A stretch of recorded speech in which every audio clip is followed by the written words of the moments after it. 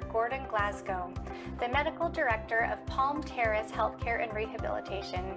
Dr. Glasgow, thank you so much for being with us today. Thank you for having me. It is really a pleasure. So can you tell me a little bit about what you do at Palm Terrace? At Palm Terrace, I'm basically a medical advisor or a consultant to the executive staff and the nursing staff. Okay, so you make sure that everybody's doing exactly what they need to be doing, right? Correct. Yes, in terms of the clinical care. In terms of the clinical care. That's right. So you're not involved in the food preparation then? No, thankfully for that. Yes, I hear they have very good food though. So can you tell me a little bit more about, today we're talking about healthcare transitions, right?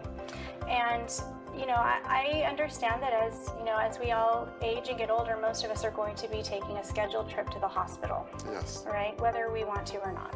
Correct. And so what are some of the things that we can do to plan and prepare for this trip? I think, first of all, preparation involves things like vaccination, which you can discuss with your primary care doctor.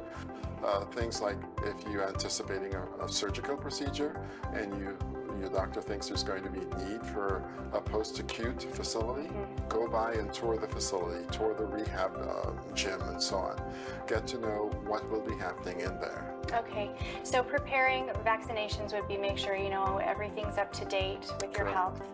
And then that's interesting. So we do a building tour beforehand so we know exactly where we want to go. Correct. Right? Okay, that's very good advice because I think most of us get into the hospital and then we hear the doctor say, well, you need to go to a rehabilitation facility, and you go, well, where should I go? Right? Yes. So what are some ways that we can tell whether it's a good one or not?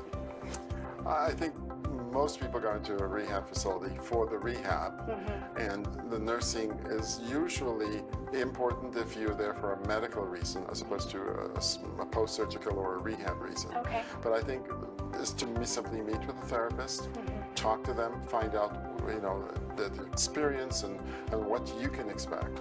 If you're there for a medical reason, like you had a pneumonia or a heart failure, again, interviewing the nursing staff would be more important, in my opinion. Yes. Okay, very nice. Do you have any other advice for us before we go? No, I think you can certainly be sure to talk with your PCP, your primary care doctor, and know what's to expect. I think the nice part of it is you have the options that you need to discuss with your doctor, with the hospitalist, and with the nursing facility for after discharge. Okay. All right. Well, thank you so much. That's excellent advice.